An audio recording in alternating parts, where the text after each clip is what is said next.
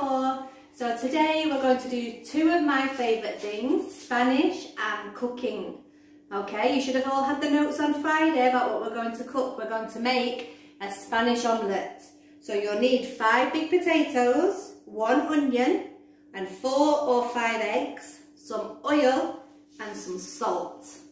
Okay, should we have a read of those in Spanish? Okay, so we're going to make tortilla española.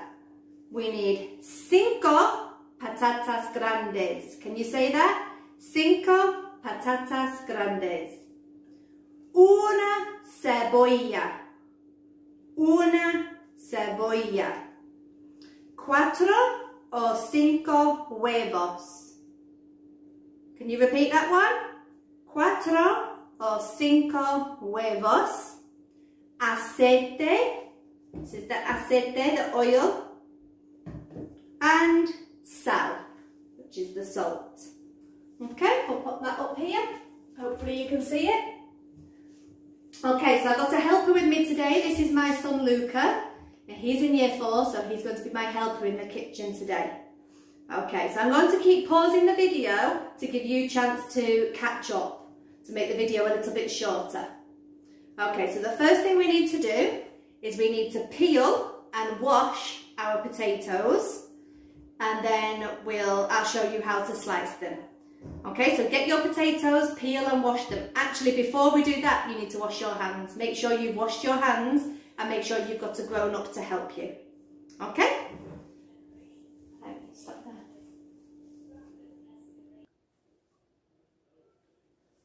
Okay, so you should have peeled and washed your potatoes by now. Now I want you to chop your potatoes. So I'm using a very sharp knife here. So make sure you ask one of your grown-ups to help you. Okay, I'm going to let Luca have a go at chopping the potatoes, but make sure you're doing it with a grown-up. They need to be sliced really, really thinly for this recipe. Okay, or it won't cook.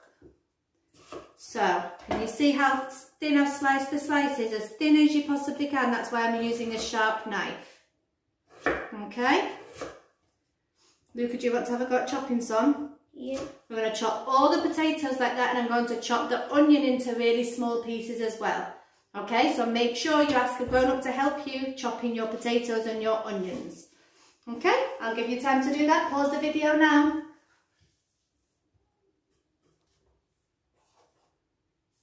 Okay, I hope you're doing okay chopping that potato. Luca's just finishing this bit off for me.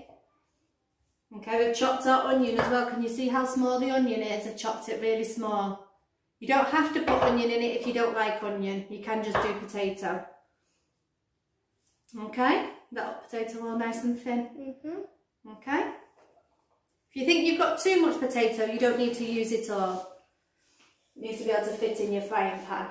Okay, so now I've got my frying pan. I'm going to put some oil in it now. Now I'm using olive oil. This olive oil might come from, oh it does, it comes from Spain because they grow olives in Spain. Okay, if you've not got any olive oil, you can use another kind of oil like sunflower oil or vegetable oil. And I'm going to put that on the cooker and heat up the oil. Let's show them how much we're putting in. Pour it in.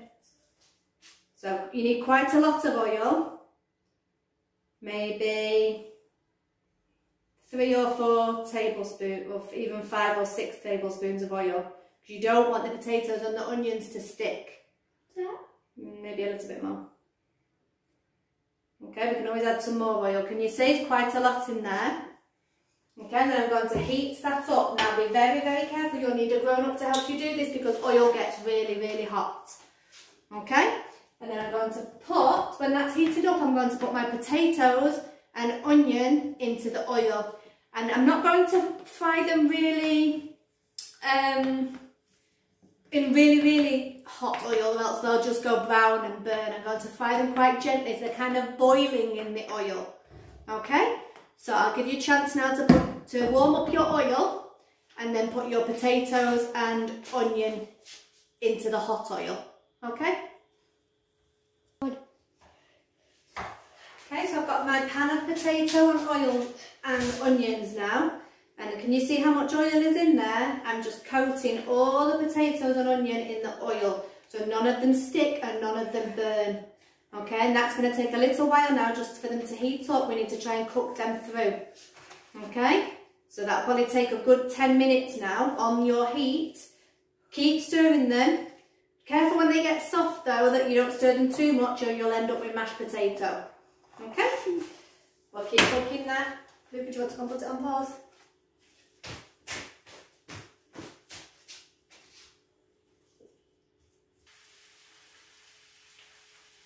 Right, so while your potatoes and onion are cooking, you might be able to hear I was sizzling away. Luca's just cracking the eggs into a mixing bowl. Okay, he's making sure very carefully he doesn't get any shell into the egg mixture. Okay, so if your eggs are big, then 4 should be enough, but if they're only small, then maybe use 5. Or if they're small, maybe even use 6 if they're only little eggs. Okay, so put them all into the mixing bowl. If you do get any shell in, don't worry, just pick it back out. You don't want a crunchy omelette. Okay, let me show you what the potatoes look like as well. Can you see they're starting to cook, they're starting to cook through and they're going a little bit see-through now. They're still covered in oil. I'm mixing them a little bit so that they don't stick and they don't burn. Okay, they're starting to smell really good. Okay, just be very careful because this pan will be hot. Okay, keep stirring it. Do you remember year 4? We made this last year, didn't we, in class? So you should all be experts at making this. You should be able to help your grown-ups. Okay, how are you getting on, Luca? Good. Okay, so once you've got all those eggs cracked into the bowl, he's going to get his whisk and he's going to mix them. Mix, mix, mix, mix. If you've got an electric whisk, you could use that. That might be a bit quicker. Okay, so mix as well as you can. Stir it up, stir it up. That's it. Keep mixing until it's really, really frothy. Okay, good. Keep going. I'll give you a chance to do that. Pause the video here. Okay, so Luca's been whisking these eggs, beating the eggs. Can you see, Luke, can they see if I do it like this? Can you see what they need to look like? Yeah, really nice and frothy. So we're going to beat a little bit more. Okay, the potatoes are still cooking. I'll show you what the potatoes look like. They're cooking away, but I'm keeping mixing them so they're not getting burnt and not sticking to the pan. If you don't think you've got enough oil in there, add a little bit more oil. Okay, they're starting to smell really nice. They're starting to cook through. Okay, Luke, really just pause it a minute, let everybody get a chance to catch up. Go. Okay, so these have been cooking for about 10 minutes now. And they probably need a little bit longer still. They still feel a little bit raw. If you're not sure, ask your grown-up to help you get a piece out. Let it cool down and then just slice into it and you should be able to tell if the potato's cooked or not. Okay, and I just remembered we've forgotten to add our salt. Now, too much salt is not very healthy, but it does make the tortilla taste really nice. So we're going to add a little bit of salt into our potatoes. Do you want to do that, Luca? Mm-hmm. Okay, then I'm just going to cook them for another 5 or so minutes. Okay, Luca, just pop that salt in. It's done. Yeah. Okay, so it probably took about 20 minutes in the end to actually cook these potatoes and onions. I've tasted the potato and it tastes just right. You don't want it to be too cooked or it goes too mushy, but you don't want it to be raw, so it's just getting it just right. Can you see the onions have just started to go like a golden colour? That's a good way to judge whether it's ready. But I would, if you get a grown-up to get a piece out and just taste it just to check if the potato is ready. Okay, right, Luca, we're going to put these potatoes into the eggs. So, can you hold the bowl for me?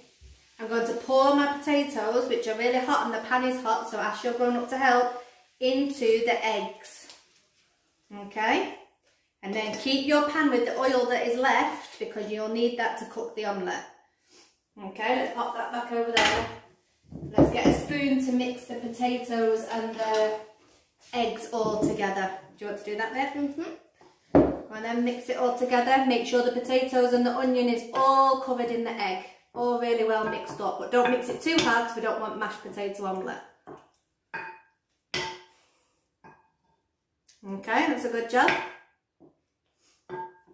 Okay, right. When you've done that, are you going to be able to pour it, Luca? Is it too heavy? Bit heavy.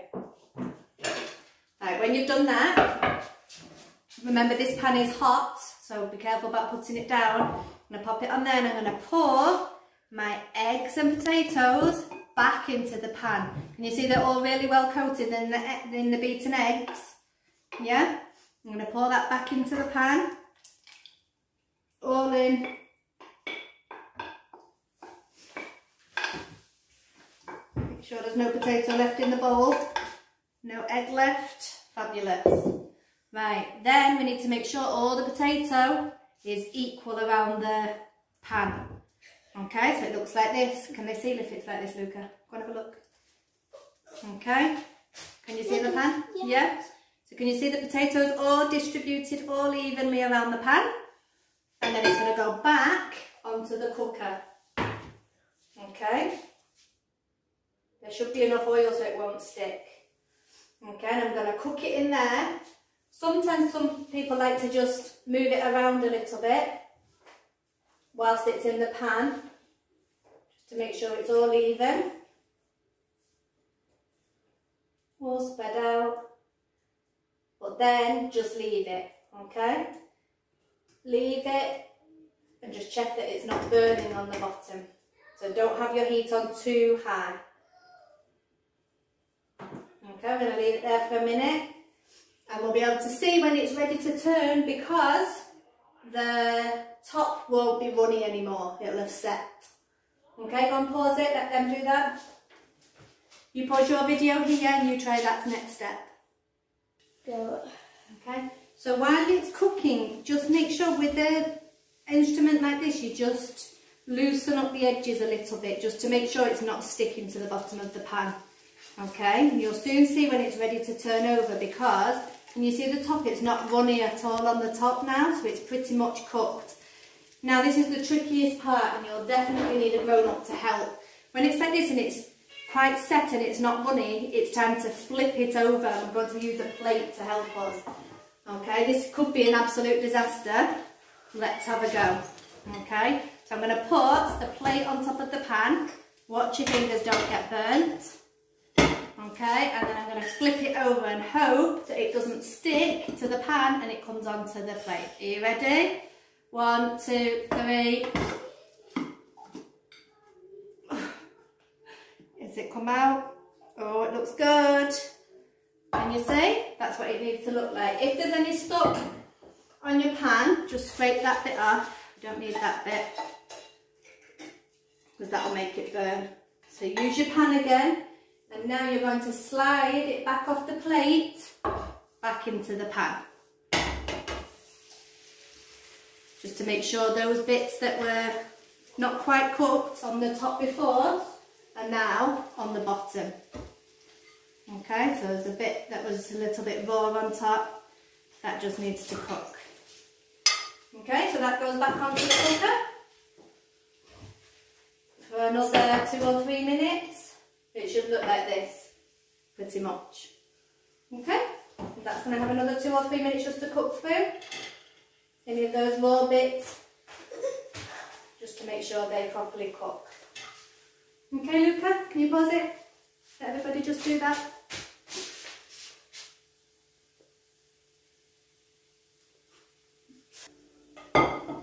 Okay, so it's cooked for another 2 or 3 minutes now, and I think it is pretty much all cooked through. Okay, there's no way of really knowing until I flip it out again. I'm going to pop it on there, put the plate on again, watch my fingers because the pan's really hot now, and then see if the other side is all cooked. Oh, there we go, that is actually pretty perfect. Yeah, that's what your finished tortilla should look like. Okay, that is ready to eat now. Now in Spain, they would have it in a sandwich in some nice crusty bread. Okay, it's called un bocadillo de tortilla. Okay, but I've not got any crusty bread today, so I think I'm going to have mine with some salad. Okay, I hope you've enjoyed making it and I hope yours has turned out okay. Thank you, Luca, for your help. I'm going to say bye. Bye. Okay, and I can't wait to see photos or videos of you making yours. Okay, have fun and enjoy your tortilla.